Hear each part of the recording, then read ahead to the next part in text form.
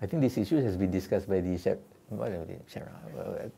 Sharia Audit Committee as well, and the issues of that. Then they would tend to agree that there is threshold kind of thing, right? They would agree that there is a threshold. I think, let's say, two slightly different opinion on that. One, which is this one that we said, which is you need to have a threshold. Says that there is even small of grain, then zarah pun kena, there is no issues of materiality in that case. Itu yang susah tu. But I think you look into the issues in this case. If it is, look into the contract under the context. If it is something, really it is, let's say we are talking about the non-halal income, for example. So if that's the case, it is quite clear. The issues, the contract or the issues, the contact is non-halal, small or big, it is still non-halal. Okay?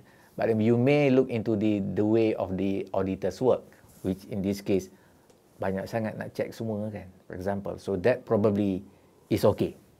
But then, therefore, and then the contract, you know that the contract is, let's say, all the halal thing. Okay? Therefore, yang tu mungkin boleh lah. So it cannot be one size fits all kind of thing.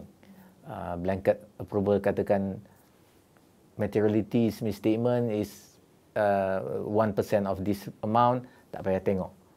So if you think that there is questionable transaction in that, so therefore you need to scrutinize all, if that's the case.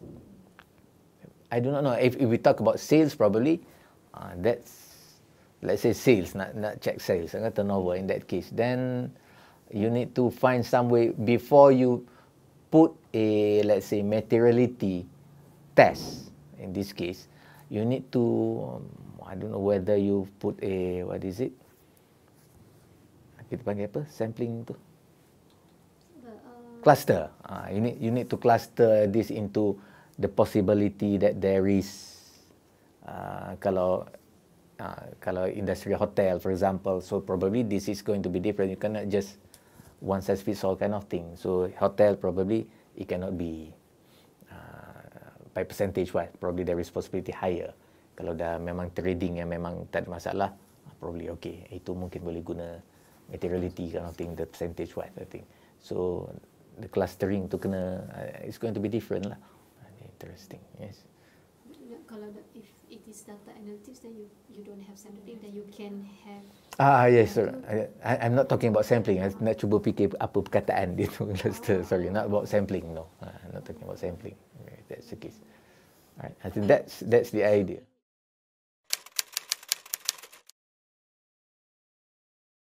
The profession of the conventional auditors now is to makin lama makin sikit. Makin sikit maksudnya tanggungjawab dia makin sikit.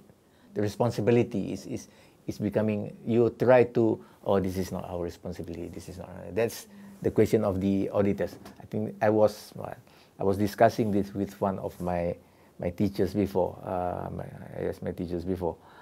whether we are doing very little now.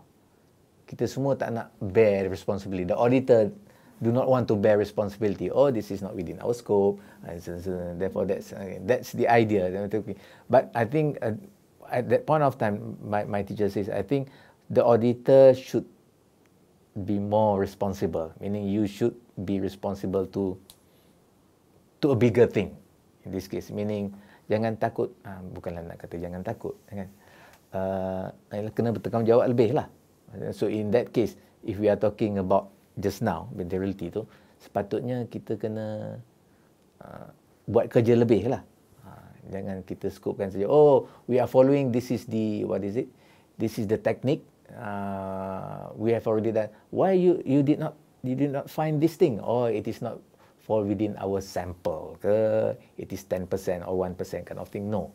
Okay, you should do more in this case. So the point that our discussion come to a conclusion is, I think the auditor the Islamic auditor should be doing more than what is prescribed by the current standard in this case.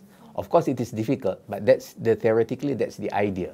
Okay, you shouldn't just be responsible with what the profession tells you in this case for Islamic auditors, I think. So if in that case of materiality, then it should be more then, especially if you have the inkling that there is the non-Sharia issues in this case.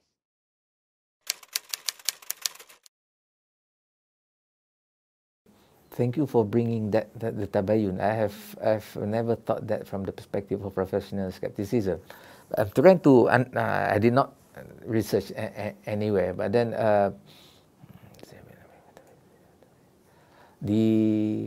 right.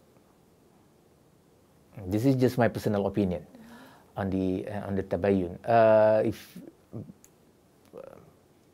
we may need to ask a greater fiqh scholar, okay, the interpretate mufassir in this case. The ayat Quran idza jaa binaba'in, basically apabila datang kepada kamu di news, okay, fatabayyanu, and then that's the one of the word that just tabayyun, okay, fatabayyanu. In this case, if we look into the context of tabayyun, there is already an inkling, a sign that probably there is something that we need to be aware of. Right, so that's tabayun. So meaning it comes from the foundation of, there is something wrong. Right, that's tabayun. Possible there's something wrong. That's tabayun. Right? I don't know whether that is that. So therefore it is, if we can say that that is a negative perspective, there is something wrong. Is that what? Is that professional skepticism? Probably yes. Questioning mind, yes. Try to do that. But in Islam, should we have that with su'il dhan or husn al-dhan? Okay, that sort of thing, right? So if that's the case, so you have prepared. There is something wrong with this. So that's why it is patabayyan. So be careful. So in that ayah, then it is because apabila datang berita yang tu, kamu kena kurang baik di situ. Fatabayyanu, so kena check dulu. Yeah, therefore, is this the concept that is? Probably this is the concept that is done by professional skepticism anyway. But then is that an Islamic concept in that case? Then that's the idea that we are doing. So it is when we go the concept just now that we talked about. It is not because of a bad thing, it is because of the error, not try to detect. So therefore, whether it jive with those, it is consistent then. It may not be. It may not be. But as I said, we need to look into what does tabayun really mean then.